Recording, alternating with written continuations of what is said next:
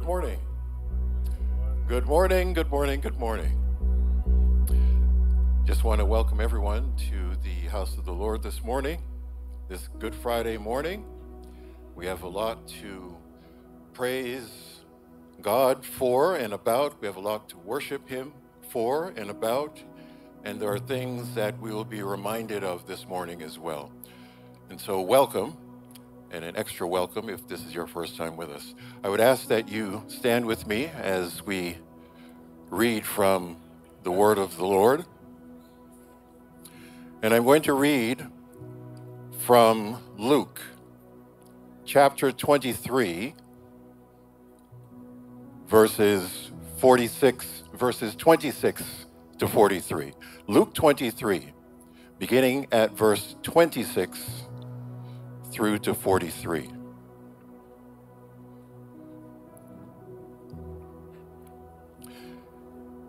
And as they led him away, they seized one Simon of Cyrene, who was coming in from the country, and laid on him the cross to carry it behind Jesus. And there followed him a great multitude of the people and of women who were mourning and lamenting for him. But turning to them, Jesus said, "Daughters of Jerusalem, do not weep for me, but weep for yourselves and for your children. For behold, the days are coming when they will say, 'Blessed are the barren, and the wombs that never bore, and the breasts that never nursed.' Then they will begin to say to the mountains, 'Fall on us,' and to the hills, 'Cover us.' And if they do these things when the wood is green, what will happen when it is dry?" Two others who were criminals were led away to be put to death with him. And when they came to the place that is called the Skull, there they crucified him and the criminals, one on his right and one on his left. And Jesus said, "Father, forgive them, for they know not what they do." And they cast lots to divide his garments. And the people stood by, watching, but the rulers scoffed at him, saying, "He saved others. Let him save himself, if he is the Christ of God, his chosen one." The soldiers also mocked him, coming up and offering him sour wine and saying, "If you are the king of the Jews, save yourself." There was also an inscription over him, "This is the King of the Jews." One of the criminals who were hanged railed at him, saying, "Are you not the Christ? Save yourself and us." But the other rebuked him, saying, "Do you not fear God, since you are under the same sentence of condemnation? And we indeed justly, for we are receiving the due reward of our deeds. But this man has done nothing wrong." And he said, "Jesus, remember me when you come into your kingdom." And he said to him, "Truly, I say to you, today you will be with me in paradise." The word of the Lord. Father, we thank you. We thank you because you are God, Father, Son, and Holy Spirit. We thank you that because of your love for us, that you sent Jesus into the world to save sinners like us, to save us from sin and the penalty of sin. And we are so very thankful that we are here even today, this morning, not only to rejoice at knowing that you exist, not only to rejoice at knowing that you loved us so much that you sent Jesus to be our Savior, but also to remember that this same Jesus died for our sins. We just ask that you receive our praise and our worship this morning as we sing unto you and as we hear your word. Let it speak to each one of us in a way that is meaningful, that we would be open to receiving your word, that we would leave this place different from how we came in, drawn closer to you because of your love and your kindness and your grace. In Jesus' name, amen.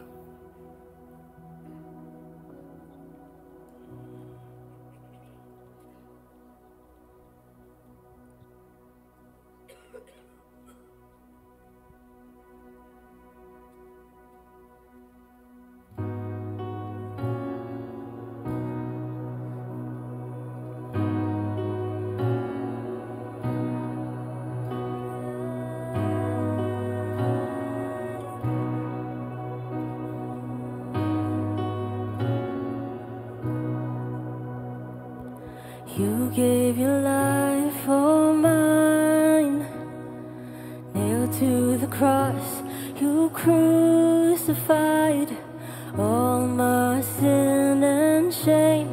It was washed by your mercy.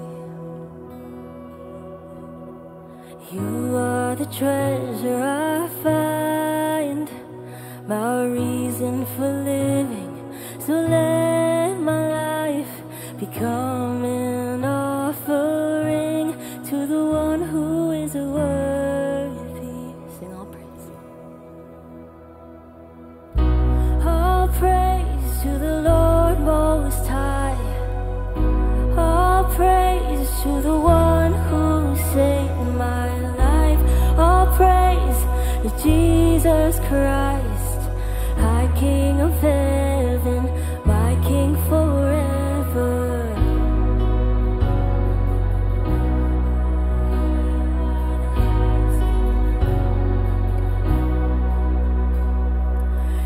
Storm the gates of my heart. The veil in between was torn apart. Now you hold the keys to the grave, 'cause you bring things to life. You roll stones away. All praise to the Lord Most High. All praise to the one who saved my life. All praise to Jesus Christ, High King of heaven, my King forever.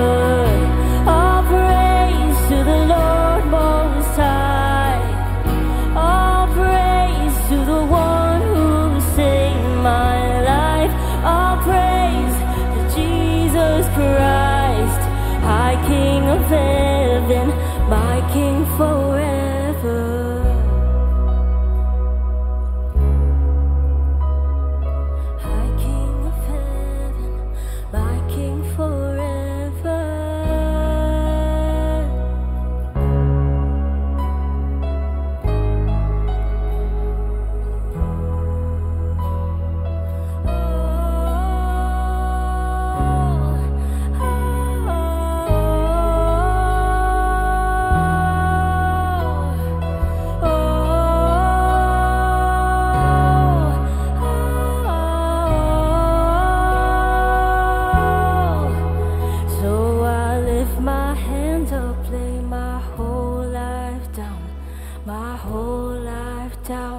Before you, oh, I lift my hands up, lay my whole life now is for you. Oh, I lift my hands up, lay my whole life down, my whole life down before you. Oh, I lift my hands up, lay my whole life down, my whole life now is for you. Oh, I lift my hands up, lay my whole life down, my whole life down before you. Oh, I lift my hands up, lay my whole life down, my whole life now is for you.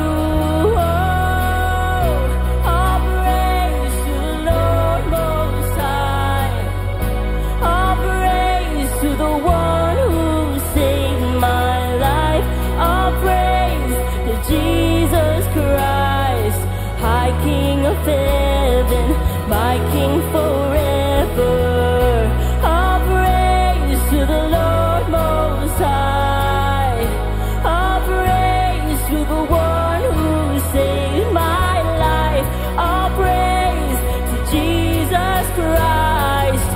my King of heaven, my King forever. Lift my hands up, lay my whole life down, my whole life down before you. Oh, I lift my hands up, lay my whole life down, my whole life now is for you. Oh, I lift my hands up, lay my whole life down, my whole life down before you. Oh, I lift my hands up, lay my whole life down, my whole life now is for you. Oh, I lift my hands up, lay my whole life down, my whole life down before you. Oh, I lift my hands up, lay my whole life down, my whole life now is for you. Oh, I lift my hands up, lay my whole life down, my whole life down before you. Oh, I lift my hands up, lay my whole life down, my whole life now. Sing all praise. All praise to the Lord Most High. All praise to the one who saved my life. All praise to Jesus Christ, my King of heaven, my King forever. One more time. All praise to the Lord Most High. All praise to the one who saved my life. All praise to Jesus Christ, my King of heaven, my King forever. You are High King of heaven, my King forever. Oh Jesus, you are High King of heaven, my King forever. You are High King of heaven, my King forever.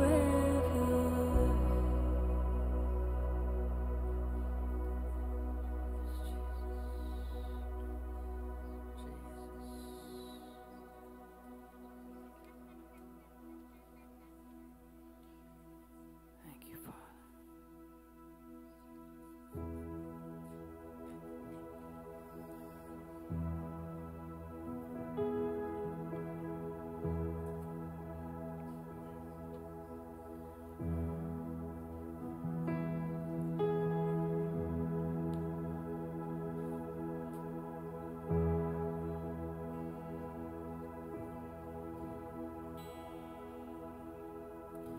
And I was a wretch, I remember who I was. I was lost, I was blind, I was running out of time. Sin separated, the breach was far too wide. But from the far side of the chasm, you held me in your sight. You made a way across the great divide. Left behind heaven's throne to build it here inside. And there at the cross, you paid the debt I owed. Broke my chains, freed my soul. For the first time I had hope. Thank you, Jesus, for the blood applied. Thank you, Jesus, it has washed me white. Oh, thank you, Jesus, you have saved my life and brought me from the darkness into glorious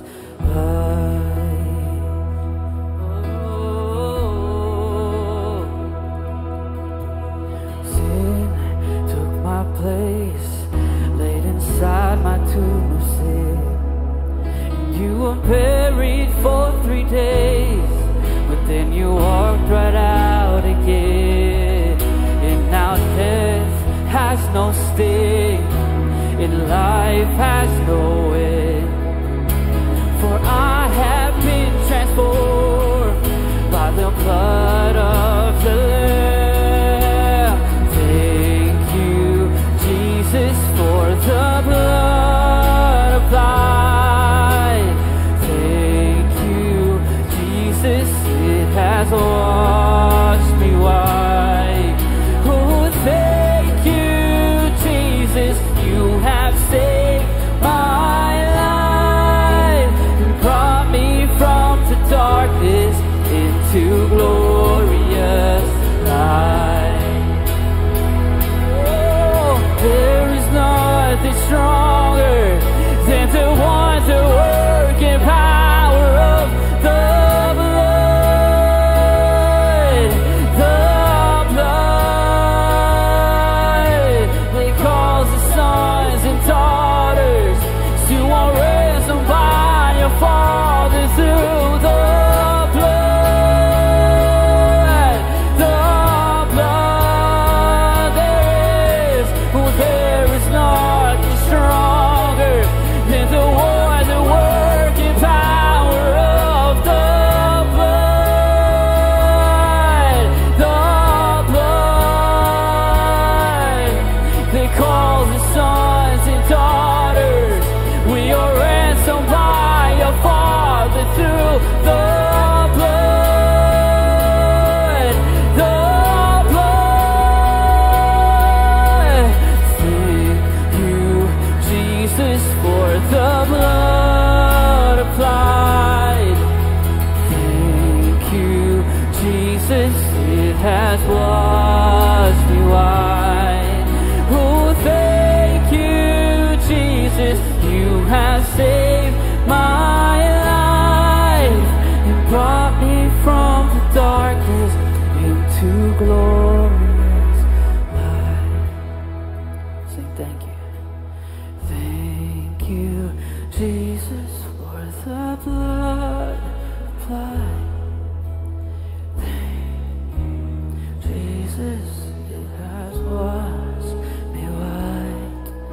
Oh, thank you, Jesus, you have saved my life and brought me from the darkness into glorious. And brought me from the darkness into glorious light. And brought me from the darkness into glorious light.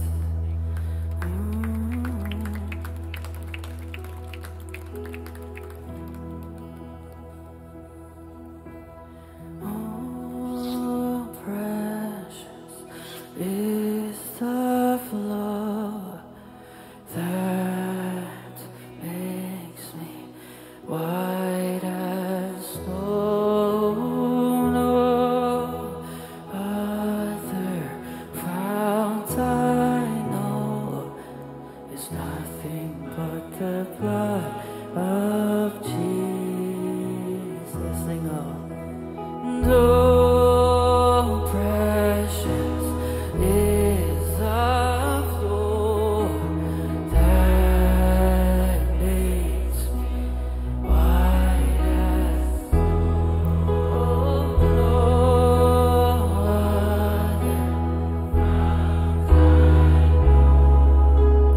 nothing but the blood of Jesus. What can wash away my sin? Oh, nothing but the blood of Jesus. What can make me whole again? Nothing but the blood of Jesus. For my pardon, for my pardon, this I see. Nothing but the blood of Jesus. For my cleansing, this I plead. Nothing but the blood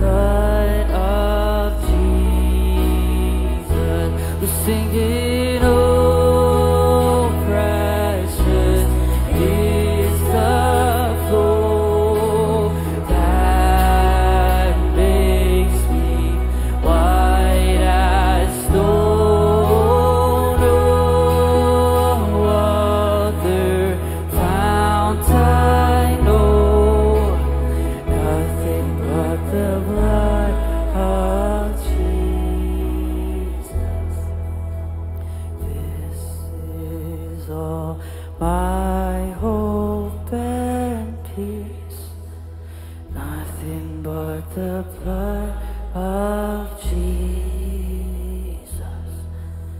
And this is all my righteousness, nothing but the blood of Jesus. So precious is the flow that makes me white as snow. No other fount I know, nothing but the blood of Jesus. Oh, nothing but the blood of Jesus.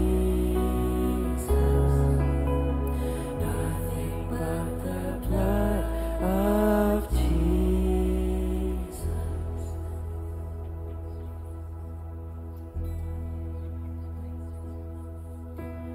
Oh, the blood of Jesus.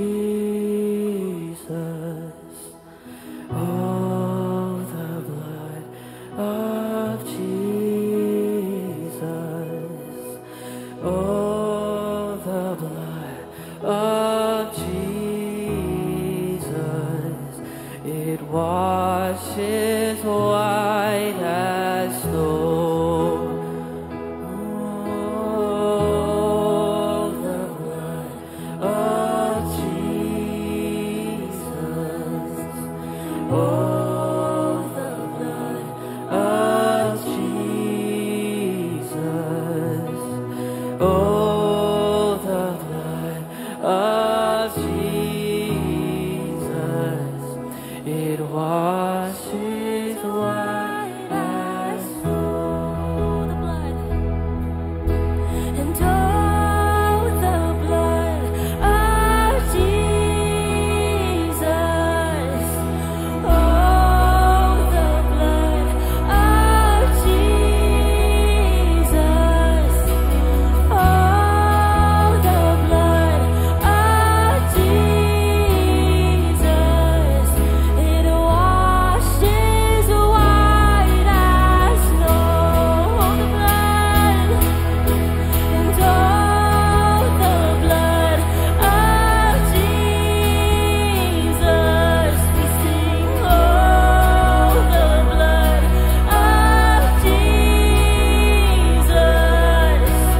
Oh, the blood of Jesus. It washes white as snow. The perfect blood. We sing, oh, the blood of Jesus. Oh, the blood of Jesus. Oh, the blood of Jesus. It washes white as snow. And oh, the blood of Jesus. We sing, oh,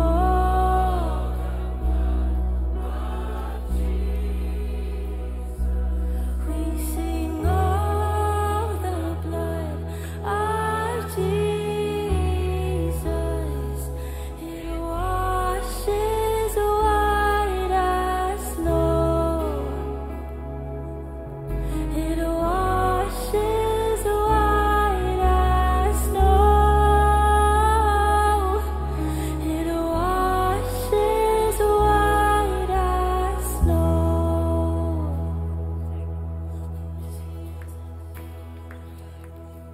Spotless Lamb of God. Spotless Lamb. We sing, worthy is the Lamb, seated on the throne. We crown you now with many crowns.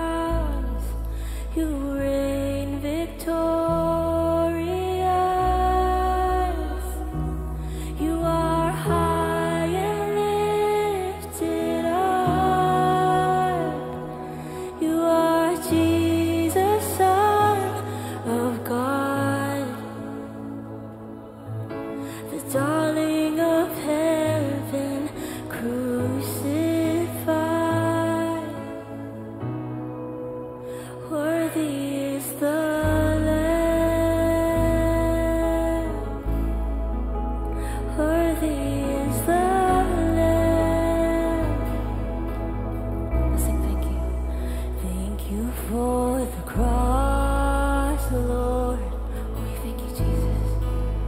Thank you for the price you paid, bearing all my sin and shame. In love you came and gave amazing grace. Thank you for this love, Lord.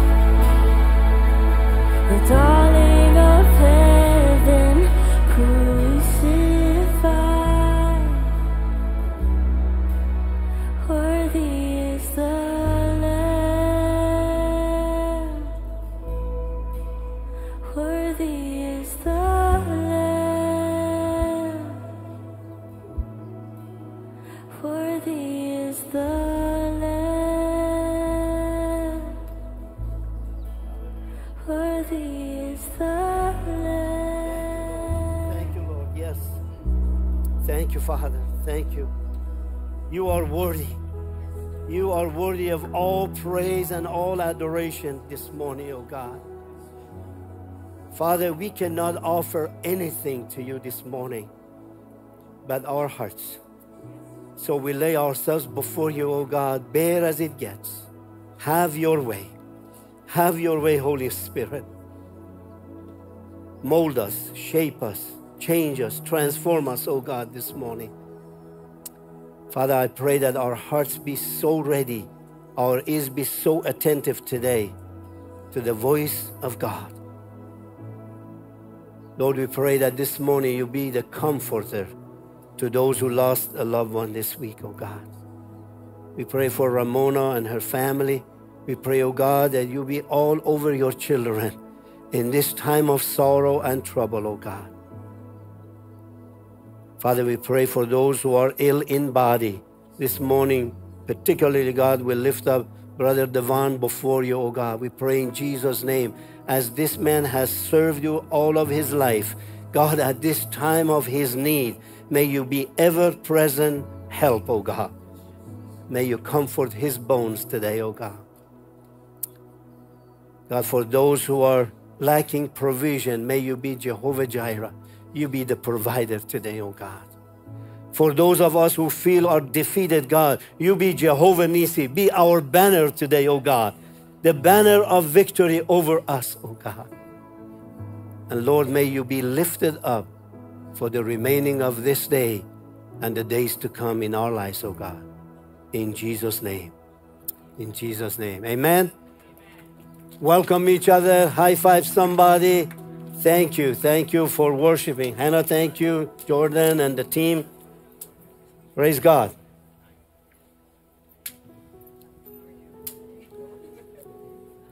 Hi.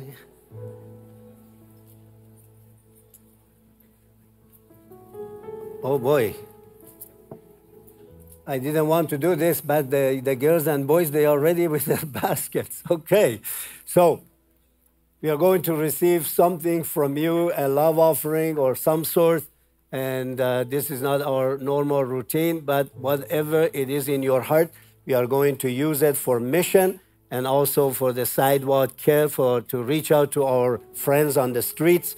May the Lord bless you. Come on now that you are ready there to go. Feel free, guys, to let the basket go by. Let's pray.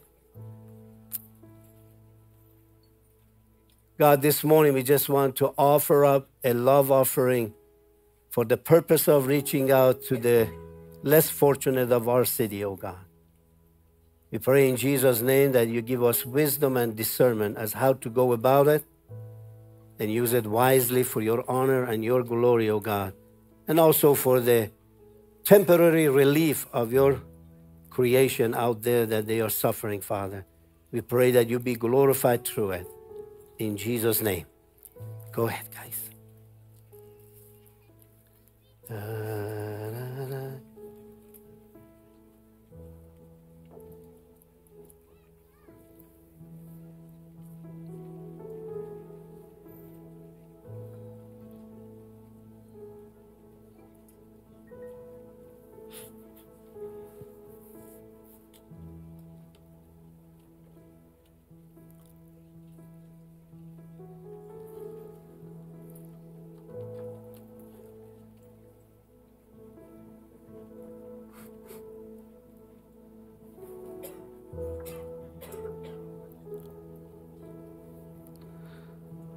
My sincere apologies. We could have prepared you in advance, so sorry about that.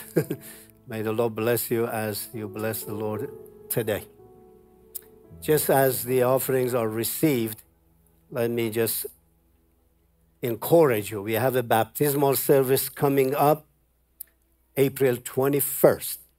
If you have been a believer and you've never been baptized, or you've been baptized as a little kid and you didn't understand it, so this is your chance to come and join us, and we will explain in details what water baptism is all about. And if you are interested to be baptized after the service, please go to the guest services. There is a form available that you let us know what is happening, and then we will, God willing, on that day, we will baptize you in the name of the Father, the Son, and the Holy Spirit. Amen? I think there is a video about Alpha this morning. Let's see if there is a video. We share things every day, things that are meaningful to us, that entertain, inspire, or challenge us. We share moments, good or bad, big or small, because what we share matters. We have the chance to share something incredible, the hope that has transformed our lives. And today, more than ever, people are searching for hope, for connection, for meaning. The life we've experienced in Jesus is available to our friends and neighbors, and it's easier to share than we might think. Over the next few weeks, we are running Alpha, an opportunity to share Jesus with friends, family, and colleagues in person or online. Each week, we'll connect with each other, watch a short video, and have time to discuss our thoughts and questions without needing to have all the answers. All it takes is a simple invitation. Share life, faith, hope, Jesus. Who will you invite? All right. As of next Thursday at 7 o'clock, we are going to, and the subsequent Thursdays to come, we are going to have Alpha sessions. That's the best time and the best opportunity for you to invite someone, be it a colleague, be it a family member. It's a non-threatening, it is very calm and collective environment, and everyone is welcome to ask any question they might have.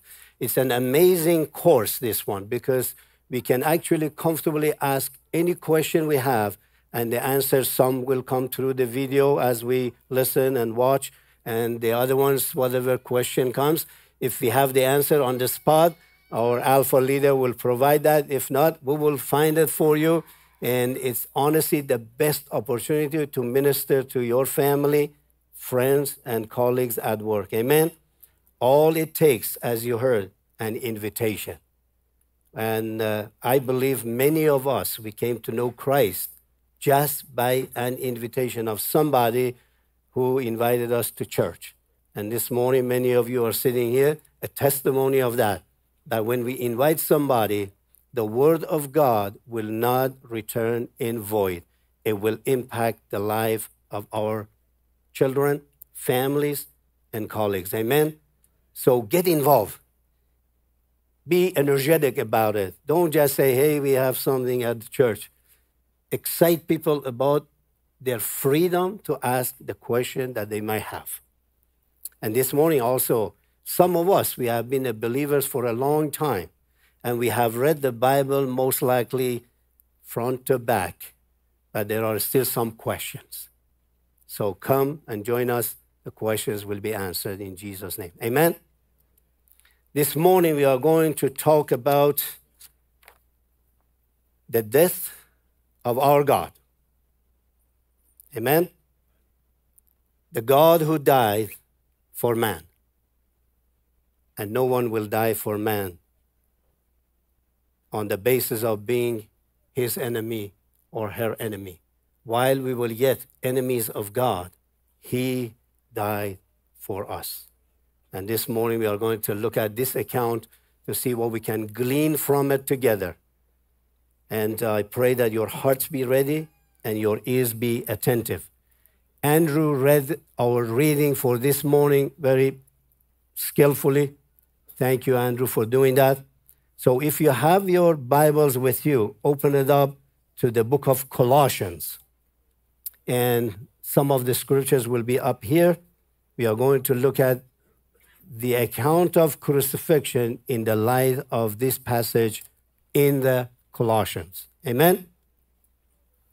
If you are there, just say amen. All right. Colossians 2, verses 6 to 15.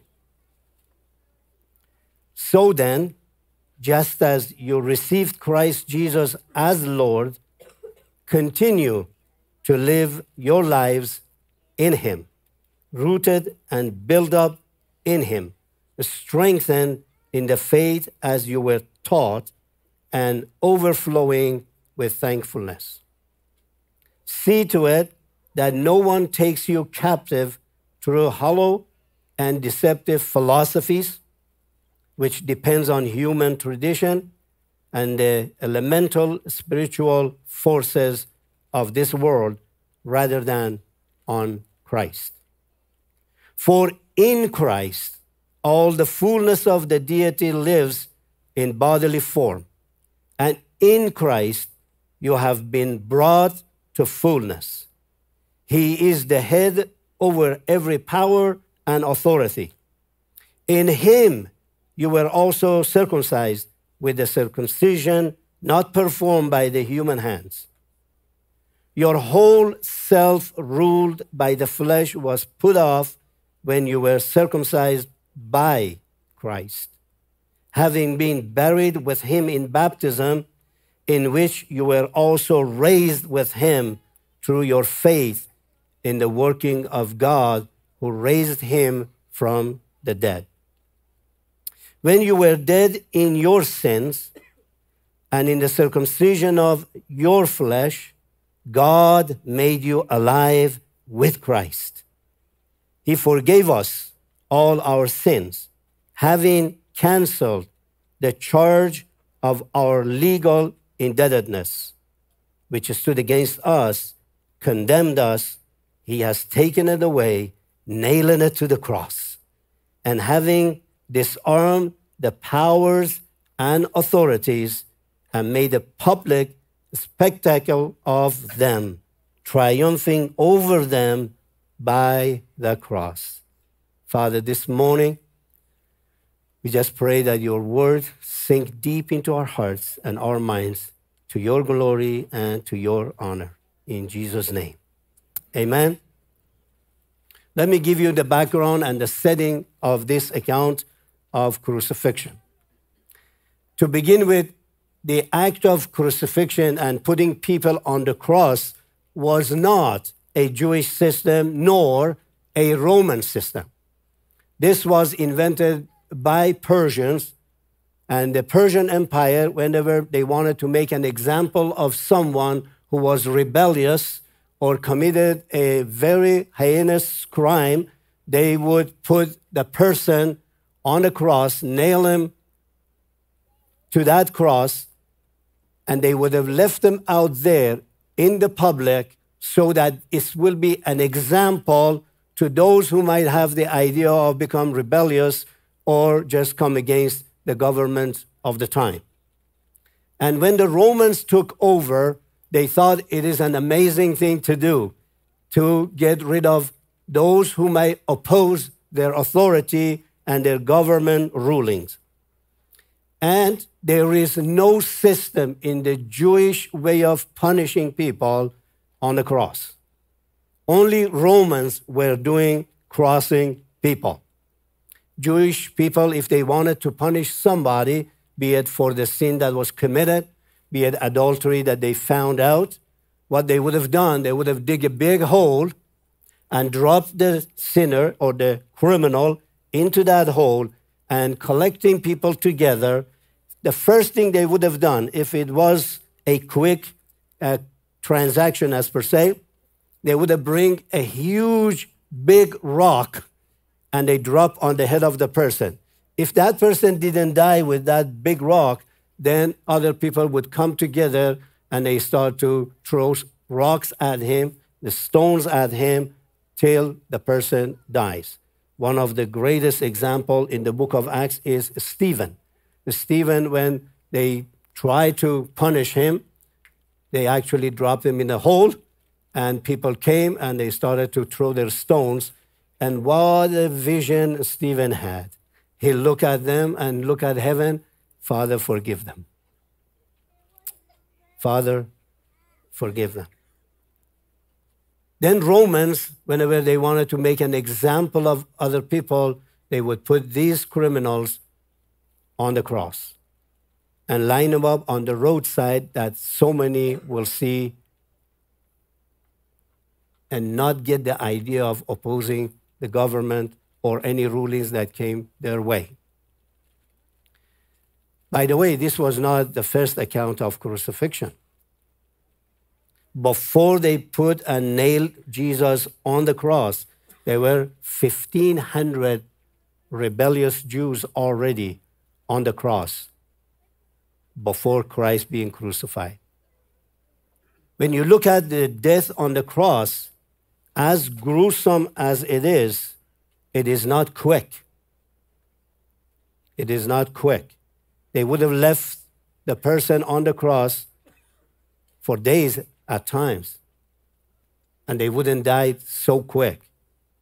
When it was too gruesome, then in order to determine if the person is dead, they would have break their legs. At that time, if they were not dead, they would have died. They would have break their bones so that through that excruciating pain, they would have died. How awesome it is when we read the account of our Lord's crucifixion. He did not die because being on the cross. He submitted his own life, his own spirit to the Father. He gave up his life. The life was not taken away from him. He did not die because he couldn't breathe. He did not die because he was in a lot of pain for you and for me. He died voluntarily. He said, Father, to thy hand I submit my spirit. He gave up his life. Nobody took his life away from him. Amen? With that, we are coming to this account of the book of Colossians to see what it's telling us about us, our relationship to Christ, and what Christ has done. The first thing we are going to look at is the human condition, our condition, us. And then later on, I will share with you, because often on a Good Friday, many churches, many of our pastors, leaders, we all talk about, the last 7 words of Jesus on the cross, Father, forgive them for they don't know what they are doing. Many, they talk about how the Jews, they conspired together and they came against Jesus to crucify him. All of that true and good. But today we are going to focus a little bit about what the thief on the cross said. Amen? We will see how he understood Jesus. And I pray that this morning we be at the place that we want to know who Jesus is. Not just, say, I'm sorry that Jesus died with that painful death. Jesus doesn't need my sympathy or your sympathy.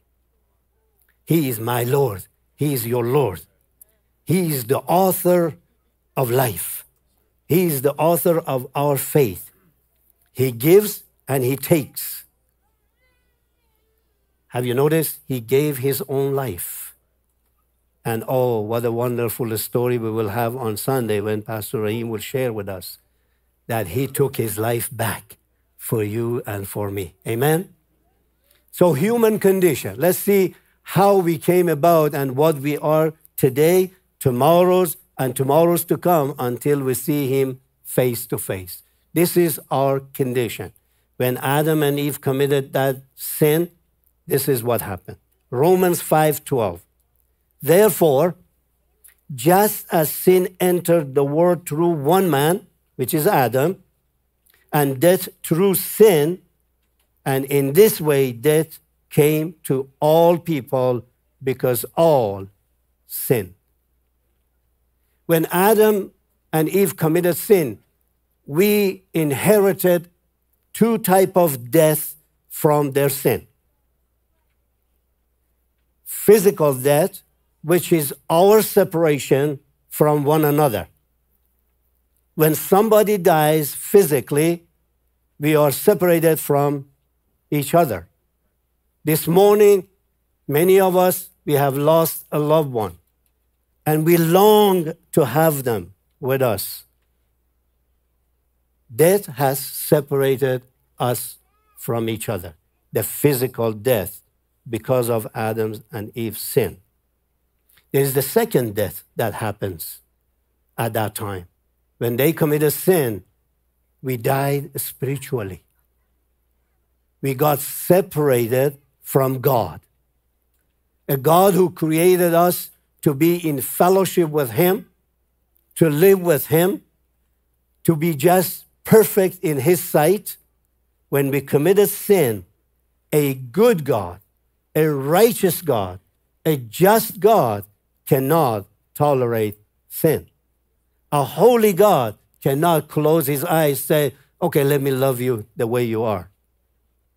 Spiritually, we got separated from God. We died spiritually. Romans 3:23, for all have sinned and fall short of the glory of God. Basically, it explains it. Because we are all sinners, we don't see the glory of God until we come to Him in repentance. We will not have the glory of God in us, for us, and down the road to see Him without repentance. Romans 3:11-18. These are all explaining our condition as a human being and why we need Jesus Christ this morning. There is no one righteous. This morning, none of us are righteous. Start from here.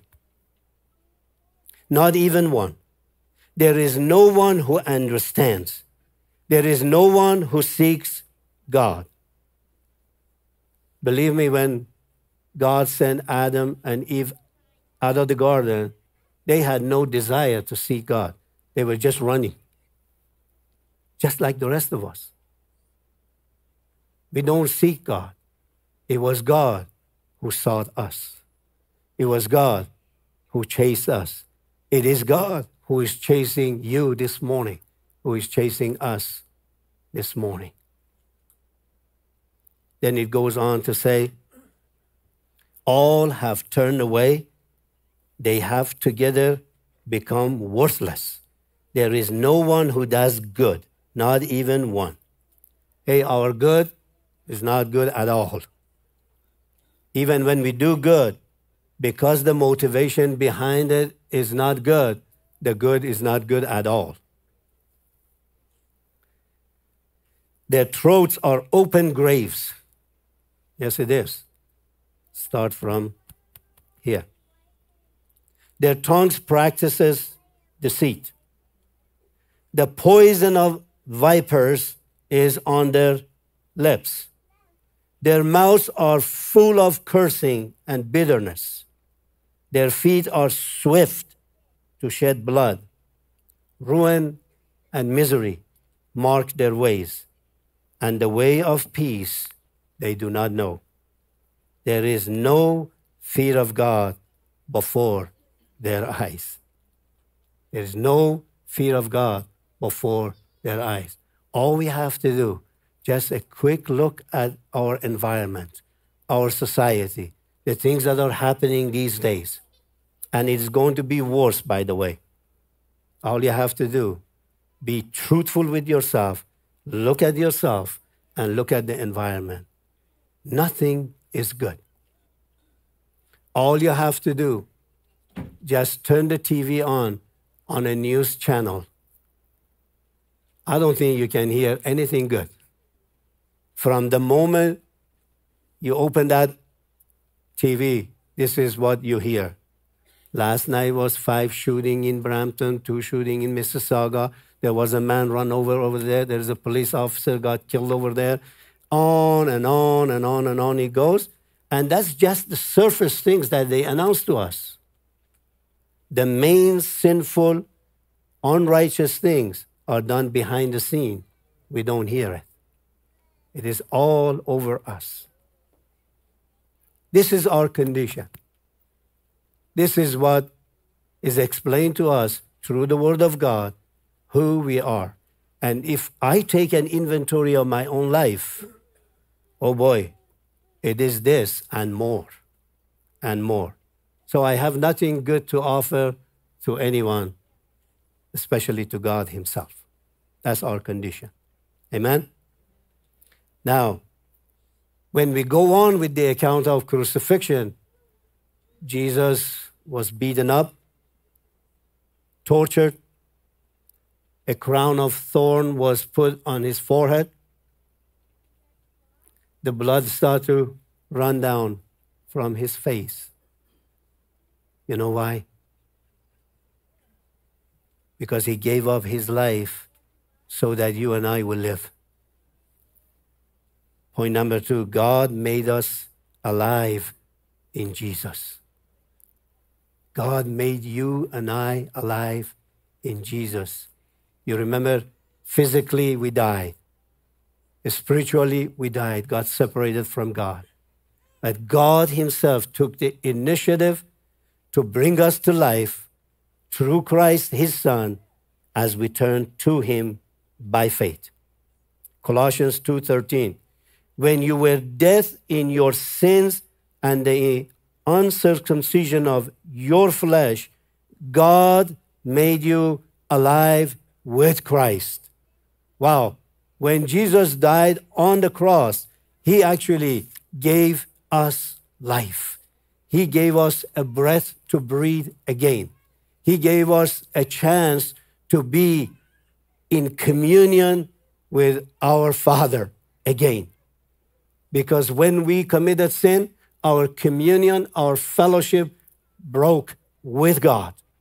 You remember it says, God was walking in the breeze of the day in the garden.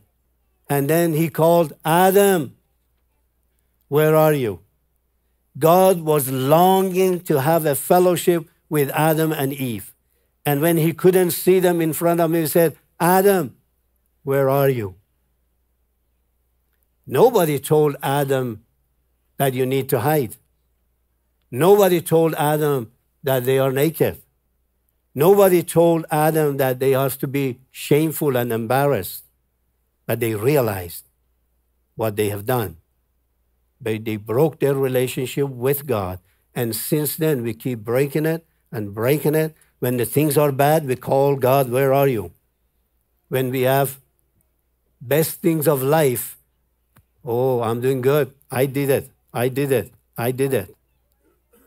But God desired to have that fellowship with us. That is why he allowed his Son to go through that painful, torturous moments of his life on the cross so that you and I become alive in him. Amen? Not only he gave us life and made us alive in his Son, he also canceled all our debts. He canceled every debt that you might think of. How many of you have mortgages? Here we go. How many of you have car payments? I know the next one that most of the hands will go up. How many of you have credit cards debts? Oh, there you go. There you go. For a moment, just imagine. No matter how much you owe, imagine you receive a letter from your bank or credit card company or your car dealership, and that letter comes to you. First of all, you're scared to open it up. But when you open it up, it will say, paid in full. What would you do? I know what would you do. Thank you, Lord, I don't have debt. Now I can rack it up again with another credit card. That's what we do. It applies to our spiritual condition too. We know that God has set us free from the power of sin and the bondage that we were in. And now we are free to do whatever we want to do. And we keep doing the same thing over and over and over. And we get ourselves into the bigger debts and bigger debts. Bigger debts, not knowing that it was all paid for. It was all paid for. Jesus paid it all. When he died on that cross, he didn't say that I will forgive your today torturing me, spitting on me, cursing me. That's not what Jesus did. Jesus said, Father, forgive them, for they don't know what they are doing. Jesus forgave my sins of the forefathers and my ancestors. Jesus forgave my sin from the day I opened my eyes and started to do whatever we all do. Jesus forgive my sin today. Jesus forgives my sin tomorrow and tomorrows to come. This is not a one-time deal. Every time you turn to Christ in repentance, you are washed white as snow. Do not hold yourself back from that awesome privilege and blessing. Do not let the enemy whisper in your ears that you are worthless and you have gone so deep that you cannot turn around. There is nothing too deep for God that cannot turn us around back to Him. Are you with me this morning? There is no sin too great for God that cannot forgive.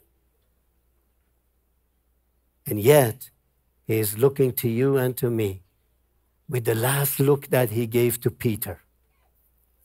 You know, Peter was an obnoxious guy just like Zia. Have you noticed? I just say what I want to say anytime I want to say it. Peter was just like that. Jesus said, I'm going to die for you. Oh, no, sir, you're wrong. You ain't going to die. I will die for you. And Jesus said, hey, bud, you will be the first one actually. Let me burst your bubble right now. You will be the first one that you will deny me 3 times. I think Peter said, man, you're wrong. He couldn't say it loud to Jesus, but in his heart said, you're wrong, you will see.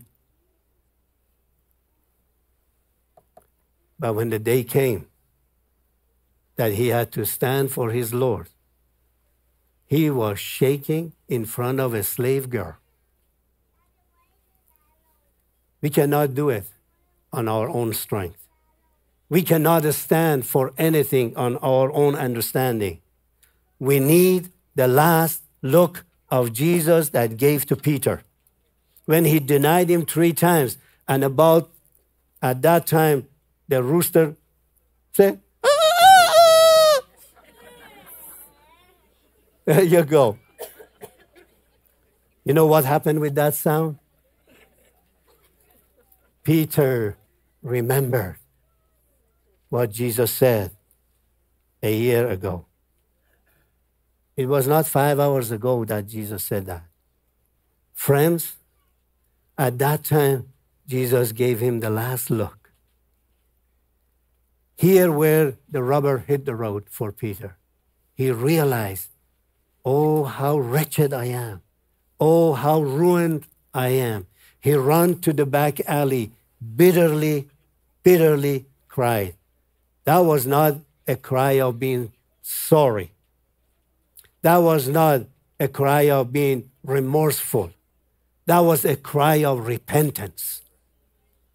He realized that, oh, how awful I am and how righteous the Lord is. That when He told me, He knew that this I will do. And yet, He gave me that loving last look. Jesus' last look was not to tell Peter, I told you so. He never does that to us. He just said, I love you. I want you to know. No matter what, I love you. This morning, no matter what you have done, no matter what you did this morning, His forgiveness is available, and all you have to do, let Him give you the last look. Turn to Him. Turn your eyes upon Jesus. Look full in His wonderful face, and the things of the earth shall grow strangely dim in the light of His glory and His grace. If today you just turn your face towards him and look deep into his face, he will give you that last loving look saying, I love you. I love you. That's what he did. He canceled all our debts. Colossians 2:14. Having canceled the charge of our legal indebtedness, which stood against us and is standing against us today, he has taken it away, nailing it to the cross. Oh, I wish we could have laid down a bunch of crosses here with a hammer and nail, that you could have walked here and nail your own sins and your own troubles to the cross, symbolically say, Jesus, take it all. And he will take it all. He will take it all. He will take it all. He never rejects you and I when we come to him in repentance. Not arrogance. Judas was an arrogant guy. King Saul was an arrogant guy. And if you look at it, honestly, they didn't match a greater sin than the rest of us. King Saul, when Samuel said, go and wait for me to come and do the sacrifice, Saul said, well, Samuel is, either Jamaican or Indian. He's late. He is not showing up. And I have places to go, things to do. He took the matter in his own hand and did the sacrifice. And at that time, Samuel arrived. Said, what have you done? Well, you didn't show up. I had to go somewhere. I had a lunch meeting or whatnot. And therefore, the kingdom was taken away from him. Arrogance, pride, foolishness causes us to listen to the voice of the world. That they tell us we are just superstitious. We are just religious. Oh, it doesn't matter this morning what they call us. We know that the King of Glory is our Lord, is our Savior. And when the time comes, we all stand before him with them. And then we go to the right, they will go to the left, to the barbecue house. I know that for sure. And we need to be repentant and available so that we will bow before him singing the songs of holy, holy, holy is the Lord God Almighty. Amen? He paid it all. Folks, do not let anybody condemn you. Do not let your soul condemn you, because there is no outstanding debt for the children of God, because Jesus died and paid it in full. Amen? Not only God made us alive in Jesus, not only he paid all our debts, Jesus reconciled us to the Father. Wow. He caused us to have peace with God.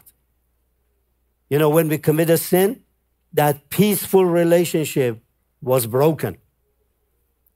Look at Romans 5:1-2. Therefore, since we have been justified through faith, we have peace with God through our Lord Jesus Christ, through whom we have gained access by faith into this grace in which we now stand. And we boast in the hope of the glory of God. Friends, when he died on the cross, if you read the account of crucifixion properly, it says there was 3 hours of darkness. 3 hours of darkness came over the whole land. In that 3 hours of darkness, something amazing took place. What was separating us from God, there was a curtain that separated the presence of God in the Holy of Holies, and no one could go there except the high priest. If we wanted to do something with God, we had to go and beg the high priest, confess our sin to the high priest, and then they would have put a chain on the ankle of the high priest to go into the Holy of Holies and intercede for us. And poor guy, if he had his own sins, then he would have died there. Nobody could take him out. That's why they put a chain on him to drag him out. I'm glad no chain is on my legs this morning. In that 3 dark hours, that wall of separation, that curtain that separated us from God, was torn into pieces. And the way was opened. Today, you don't need a high priest. We have the highest priest of all, Jesus Christ. He is sitting at the right hand of the Father. He just sees me. He sees you through, and he says, come on in. The Father is waiting. He opened the way that you and I, we don't have to put our head down before man. We just bow down before God in repentance. And we cry, Abba, Abba, Abba, Father. He opened the way so that you and I, we will have peace with God. If you want to understand this principle better, many of us, we are parents. There are times that our kids do not obey. Whenever my kids did not obey, I said, get out of this room, go to your timeout. But I would go to Maria and say, would you go and tell them? If they come and apologize, we'll make it right. That is repentance. That's what Jesus did.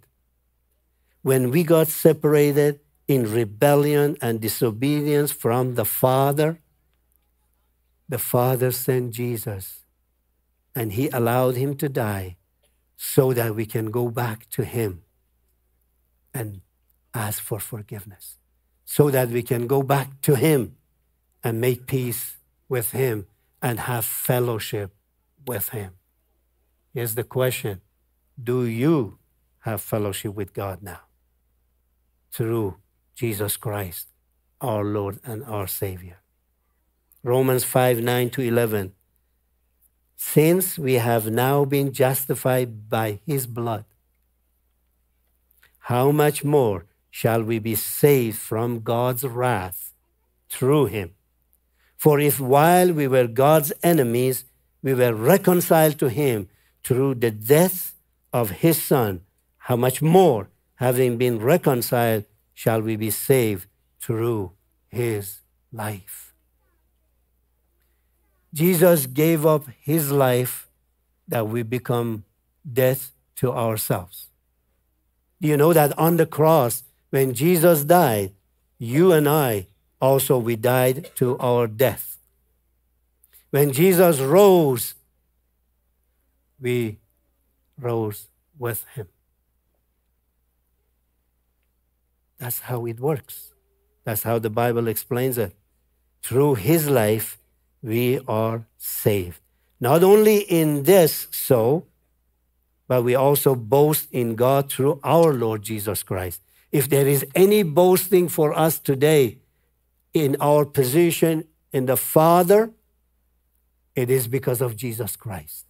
Not because of the work I have done, not because of the intelligence that we have, not because of the achievement that we, acquired, but because of our Lord Jesus Christ, who died on the cross, through whom we have now received reconciliation with God. Amen? Next is, God took away the power of our enemies. If I wanted to emphasize anything more than the other ones today, it's this point.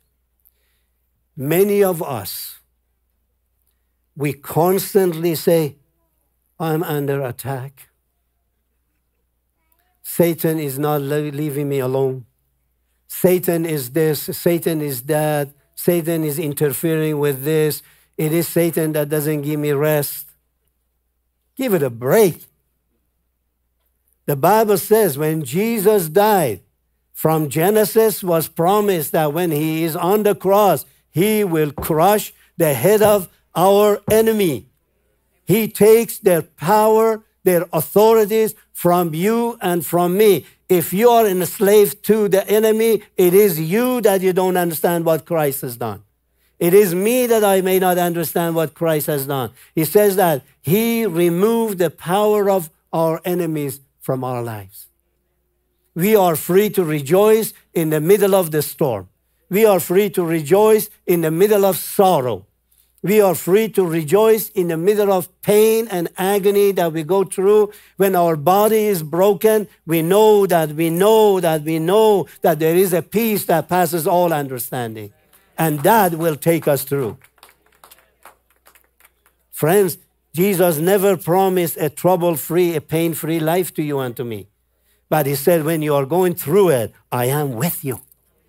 I walk with you. I talk with you. And we share the joy that we need to have together. Amen? That's what Jesus did. Colossians 2:15. Having disarmed. Do you know what that means? How many of you have been disarmed by the police lately? Disarm means someone who is carrying a weapon and the authority comes and take that weapon out of your hand and disarm you, that you have no authority, no power to do anything. That's what Jesus did with our enemies. He took every authority. You know, the Bible says that Satan is the Lord of the earth today. And he has been given some authorities, but Jesus took all of that from him. He has no authority over you and me as the children of God. He has disarmed all of the authorities. He made public spectacle of them, triumphing over them by the cross. Oh, there is power on that cross that flows to us today.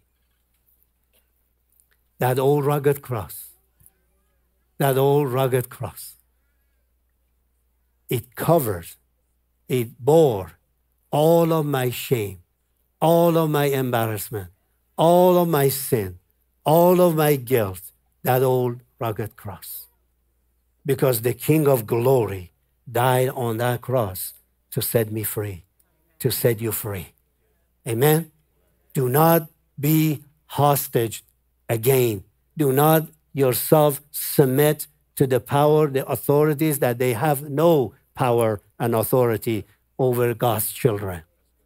Do not bow to the authorities that they might enslave you to sin again. Turn around. Turn around. Romans 5:6. You see, at just the right time. Oh, to everything there is a season. To everything there is a time. Just at the time when we were still powerless, Christ died for the ungodly. Very rarely will anyone die for a righteous person, though for a good person, someone might possibly dare to die. But God, could you say, but God demonstrated his own love for us in this way. While we were still sinners, Christ died for us. Christ died for us. Let's talk about the scene of crucifixion a little bit.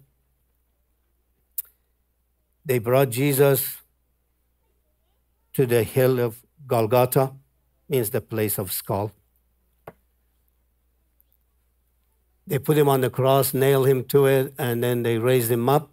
And next to him, one on the left, one on the right, there were two thieves, two robbers, two criminals. At the beginning, as people were scolding Jesus and yelling at him, if you are the Son of God, if you are the King of Jews, come down and save yourself. That was the crowd. Also, the two thieves, they started to insult Jesus. Both of them. They were saying, if you are the Son of God, come down and save yourself. What you have to picture in your mind is this.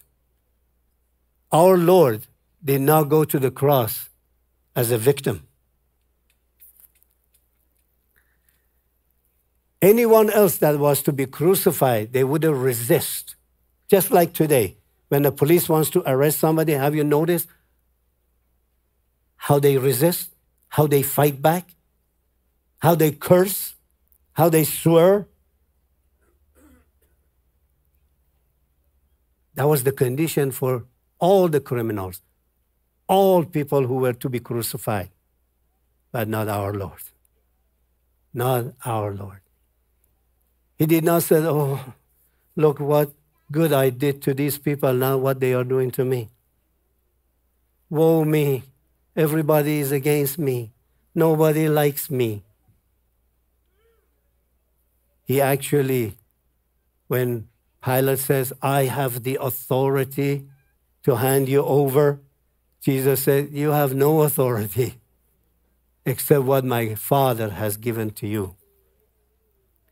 When they wanted to whip him in the courtyard, he just walked there. Go for it. Beat him up, whipped him up, tore his flesh to pieces. He stood there and took it. He didn't cry, woe me, look what they are doing to me. Then they put his cross on his back to carry it to Golgotha. He didn't complain, oh, it's heavy, oh, I cannot do it. Why they are doing this to me? When they nailed him to the cross, he didn't scream, oh, it hurts. You know what he was seeing? He was seeing my helplessness. He was seeing my hopelessness. For the joy that was set before him, he went to the cross, even death on the cross. You know what that joy was before him? My soul, your soul, my soul, our soul was set before him. That was his joy, that he will free us. For the joy that was set before him, he endures death, even the death on the cross. Wow. Because you are precious in my sight, and because I love you, do not be afraid, for I am with you, he says. So these two thieves, also they cursed, insulted Jesus until something happened. Here's the question for you. If today, this very hour, is your last hour, what would you do? What would you think? How would you respond to God? When Jesus said, Father, forgive them, for they don't know what they are doing. Something happened in the heart and in the mind of one thief, one criminal, one robber. Something happened. And he had to make a choice with it. He didn't have a chance to go to the Sunday school. He didn't have a chance to be baptized. He didn't have a chance to go to the Bible college. He didn't have a chance to serve at the church.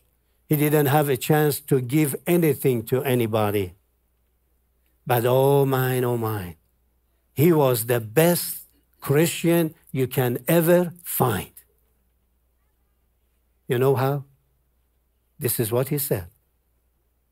Jesus used 7 words, but this man used only 5 words to Jesus. This is the first thing he said. He turned to the other thief. He said, don't you have any fear of God? Hey, how did he know that? The moment Jesus said, Father, forgive them, he realized that God is a holy God. God is to be revered. God is to be feared. Don't you fear God? What we are getting, we deserve, he said to the other guy. He has done nothing. He's innocent. He's pure. That's what he was saying. That is understanding who God is. This morning, if we understand who God is, our decisions and our plans and our thoughts most likely can change. He realized how holy God was. That's why he rebuked his friends. He acknowledged that God is a holy God. Many of us, we take God very lightly. We take God as our buddy. We take God as somebody that is an acquaintance to us. We can tease him, say things to him, or do things to him without even blinking. But the man realized God is a holy God, and I am filthy, and I am guilty, and I am troubled. I deserve this. The second thing he said we have a condition as a human being. You and I, we are sinners, you dummy. That's what he said.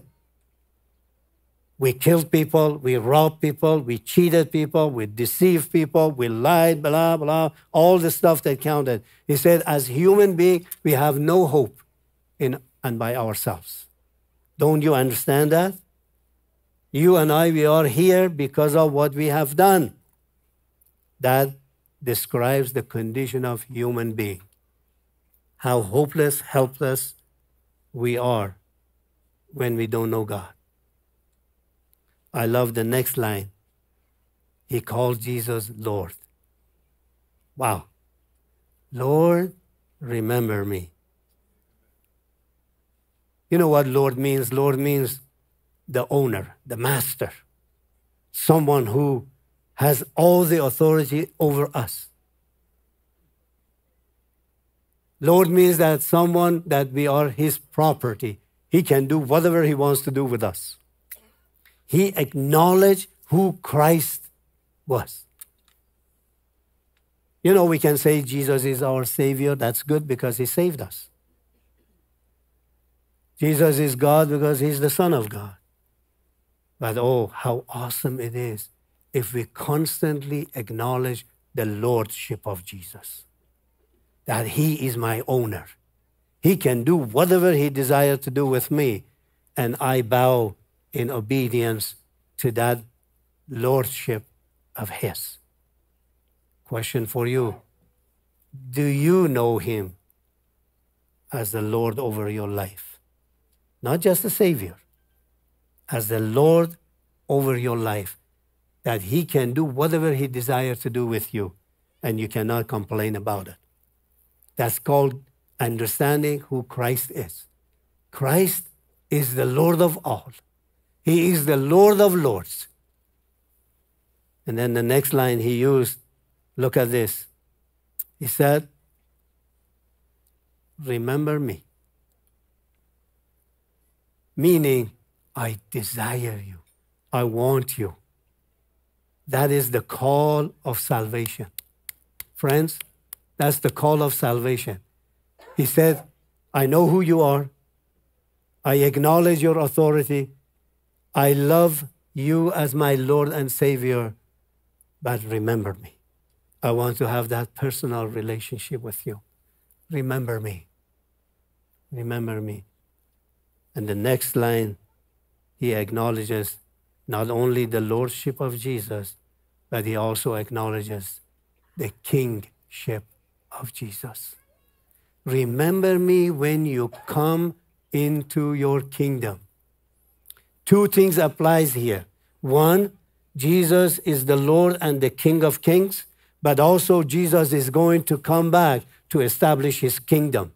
A king without kingdom is not a king. That's what he's saying. He's trying to tell us that Christ is not just the Lord, but also is a coming king, soon coming king. This is the end time prophecy. This is the end time approval of what this man is trying to tell to Jesus. You are the King of Kings. You are the Lord of Lords. You are going to come back.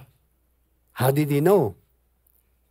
The moment he realized he is God, he understood that God can be and can do all that he wants to be, all that he wants to do. Amen? That is a criminal's confession of faith. If you ever wanted to understand salvation, it's right there before you. Very simple and basic. This morning, though we all call ourselves children of God, but do we understand what we are saying? Here he says, God is holy. Here he says, we deserve the wrath of this holy God. That's the words of this thief. Here he says, Lord, you are the authority. You are the boss. You are my Lord. Then he says, I want to be with you. I want to have that personal fellowship back again. I want to be that guy that you created perfect back then. I want to restore that relationship with you. And then he says, be the king of my life. Reign and rule over me. Wow.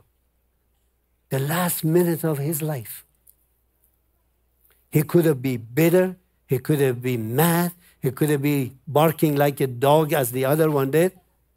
But wow, what a confession of faith from this man at Golgotha. Amen? You're going to have communion today together. If our friends come and the worship team come back,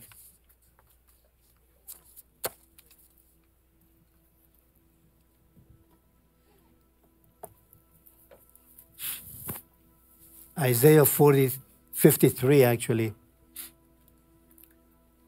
talks about how Christ willingly walked to the cross without being dragged or coerced or forced to that.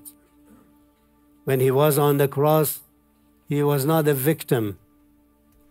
He didn't have a victim mentality. Many of us, we have victim mentality, unfortunately. Woe me, nobody likes me, nobody wants me. I am the one that has been persecuted. I am the one that has been mistreated. Oh man, listen to the words of Isaiah 53. Who has believed our message? And to whom has the arm of the Lord have been revealed? He grew up before him like a tender shoot, and like a root out of the dry ground. He had no beauty or majesty to attract us to him. Nothing in his appearance that we should desire him. Go ahead, guys. He was despised. Go ahead, guys, go ahead. He was despised and rejected. Thank you.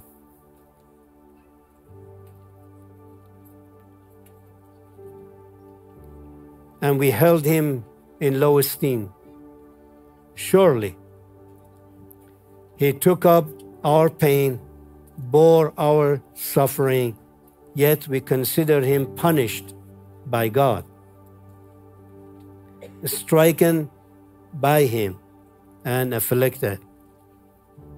But he was pierced for my sins, for our sins. He was crushed for our iniquities. The punishment that brought you and I peace was on him, and by his wounds we are healed.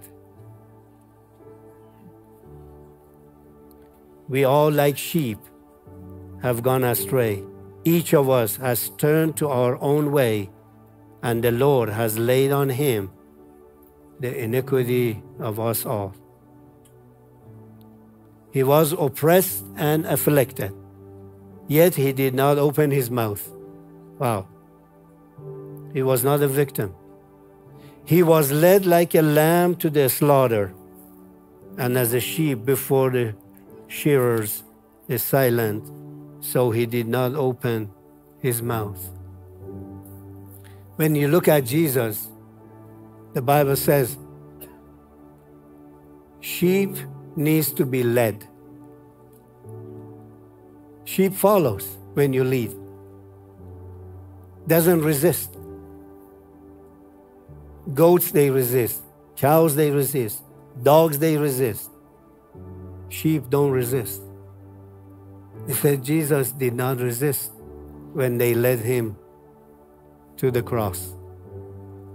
He just walked behind them without any complaint, without any resistance. He was like a sheep, like a lamb that going before his slaughters. He was silent. He did not open his mouth. By oppression and judgment he was taken away, yet who of his generation protested? Have you noticed a couple of years ago, a gentleman named George Floyd was arrested by the police, and the police put his knees on his neck and all stuff. The whole world was up in uproar. The whole world was protesting about this. But when my Jesus died, no one even cared. No one even said why. You see here? No one even cared.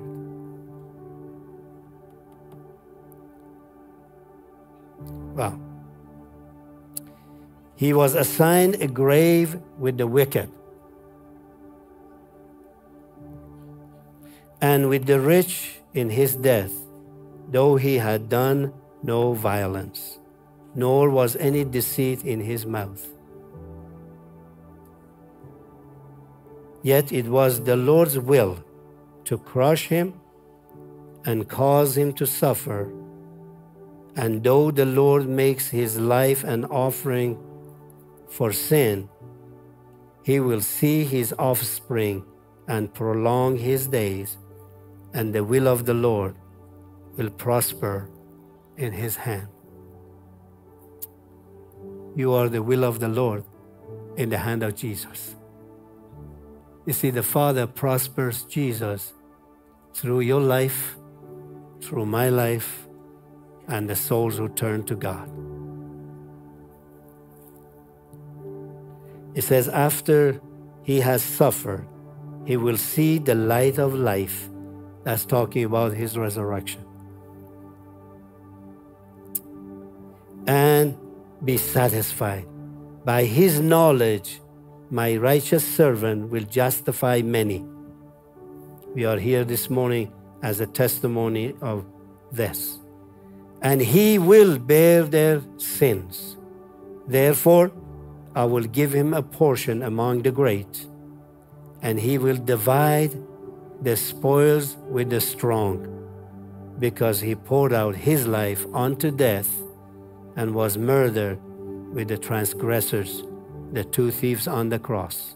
That's what it's talking about here. For he bore the sin of many and made intercession for the transgressors. What an awesome passage of the scriptures to read, meditate, contemplate, and pray through it. Amen? The Bible says, on the night that Jesus was betrayed, he took a loaf of bread after supper.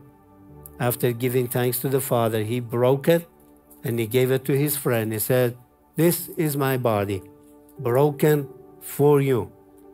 Oh, this morning, every illness, every infirmity, everything that is holding us hostage, it's broken by the broken back of Jesus. Only if we believe it. Amen? So let's partake it and be thankful for it together.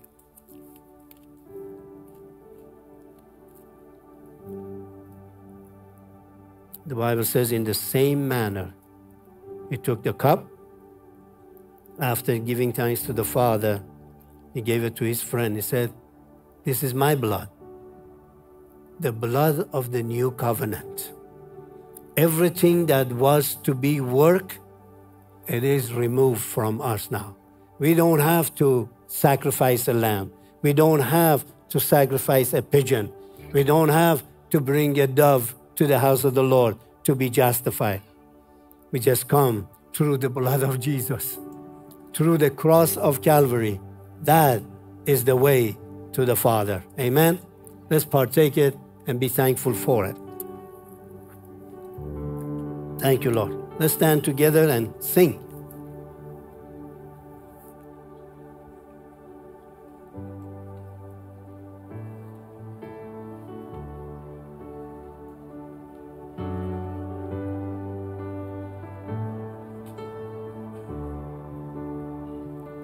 Above all powers, above all kings, above all nature and all created things, above all wisdom and all the ways of men. You were here before the world began. Above all kingdoms, above all thrones, above all wonders the world has ever known, above all wealth and treasures of the earth, there's no way to measure what you're worth. Crucified, laid behind the stone, you lived to die, rejected and alone, like a rose that's trampled on the ground. You took the fall and thought of me above all.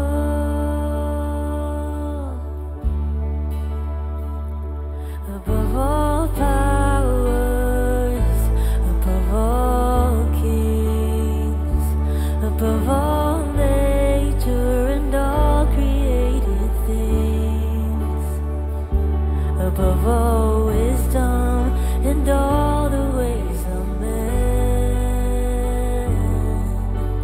You were here before the world began. Above all kingdoms, above all thrones, above all wonders the world has ever known, above all wealth and treasures of the earth, there's no way to measure what you're worth.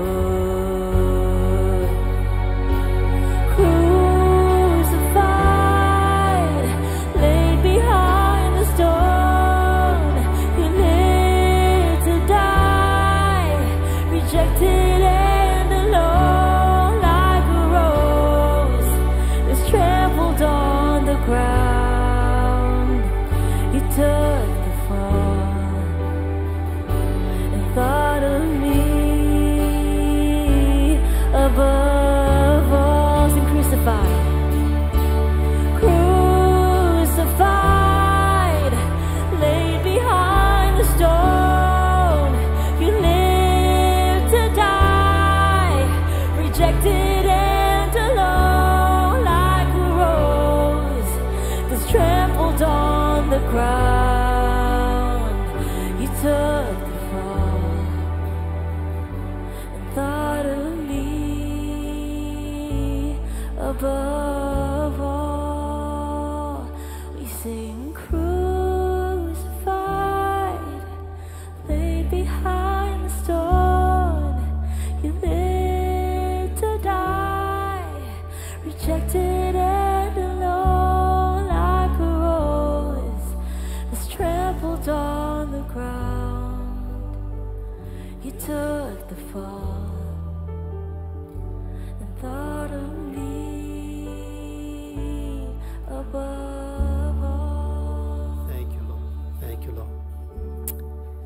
if you truly want to know the meaning of this song, when you get home, grab a rose. You can do two things with it. Crush it in your hand, you see how the smell come out of it.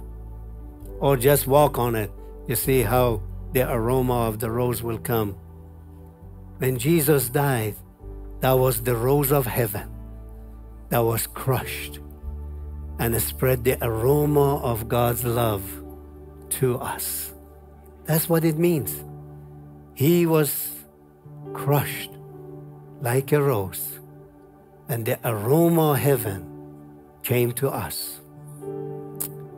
It is called Good Friday not because it is good things that happen.